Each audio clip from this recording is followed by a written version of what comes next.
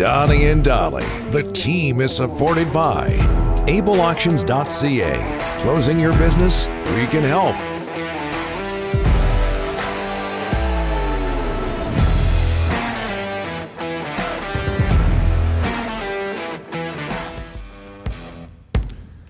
Canucks line combinations from practice coming up in a bit. Some interesting absentees today. Again, that's coming up in a bit. Meanwhile, all of our guests today are brought to you by our friends at the Waddling Dog in Victoria. And that includes the head coach of the Vancouver Warriors, Troy Cordingley. The Warriors play their home opener tonight at Rogers Arena against Calgary. They've started the season out 0-2, and Calgary's one of the teams they've lost to start the season.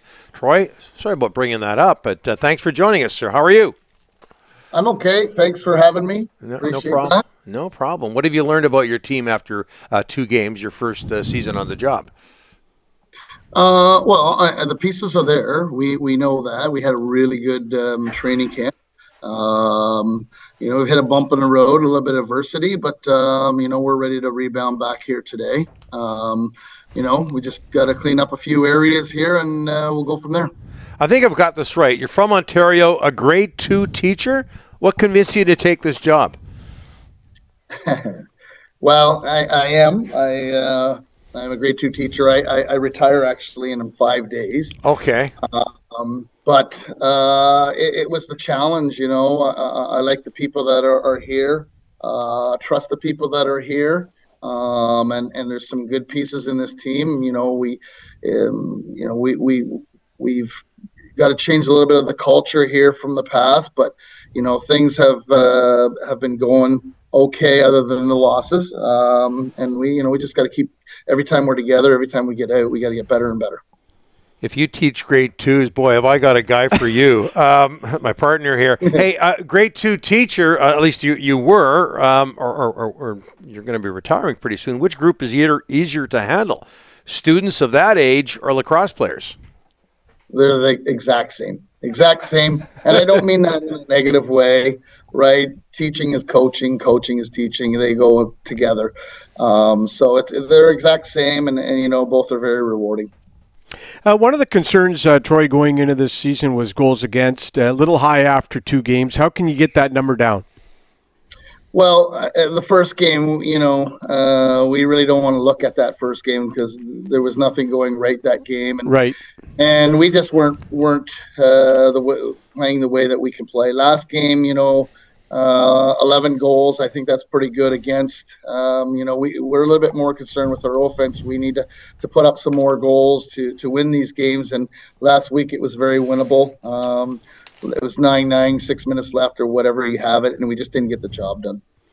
Troy, 6-12 last year. The team was, obviously, before you got here. One of the good things that came out of last year was rookie defenseman Reed Boring. Talk a little bit about him. How's he been? He didn't win the Rookie of the Year. Many thought he should have, but he could use that as motivation this year. Well, he should have won it last year. This kid is the real deal. Last week, I thought he was the best player on the floor by far on either teams. The kid has a lot of passion. He's a highly intelligent player. And everything that he does and just the way he's just a true professional, and it's all about our team, the way he presents himself. And, this is only he's his second year, and this kid is a bright future. Yeah. Just amazing. We just brought up in the break where my kids went to school, and Reed went to school with my kids in Park Coquitlam at Assumption out there. Hey, Troy, you've been associated with this league for a long time, with the National Lacrosse League. Of course, you played senior lacrosse, including a stint with the Coquitlam Adanacs. But how much has this product, how much has the National Lacrosse League product improved? Oh, massive. I joined the league in 92, I believe. It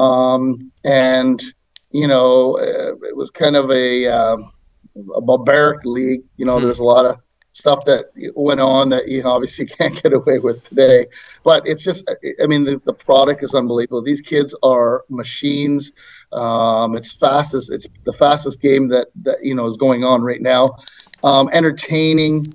It's just a true professional league, and obviously being involved in this league and being kind of a pioneer, you want to see it progress to being a true professional league, because you have professional players playing this game, and it's just only going to get better, and by the league expanding, and that it's proving that it's trying to become the 5th major league. Well, this is a little late, but welcome to Vancouver. And by the way, Troy, I just want to tell people that your team's colors and its merchandise is tremendous. That hat, we have to call someone to get us some of those hats. It's absolutely beautiful. Thanks so much for this, Troy. Best of luck tonight and the rest of the season. Thanks, fellas. You guys have a good one. You bet. That's Troy Cordingley, head coach, Vancouver Warriors. They started the season 0-2. That was on the road. They play their home opener tonight against the hated Calgary Roughnecks. And Donnie, just one playoff appearance for this franchise in the last 8 years. Yeah, going back to the stealth. Yeah, I know. And Chris Gill, I know, let go in the offseason, and last year 6-12.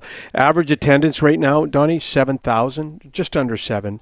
But if you get a winning team and you start going deep, it'll go up. It'll go up. And you and I remember, it's a great night out. When the Vancouver Ravens, the birth in 2001, and we were right there because that's the year the 1040 started, and the Ravens games were on 1040 in year 1 in 2001. So there is a good lacrosse base in town, course, yeah. But they need the Warriors to winning season after. And he talked about culture. We've talked about the Canucks culture, and it's amazing. He brought up culture, and it's in every sport, Donnie. It's amazing. The culture comes up in every sport. Rogers Arena tonight, Warriors and Roughnecks.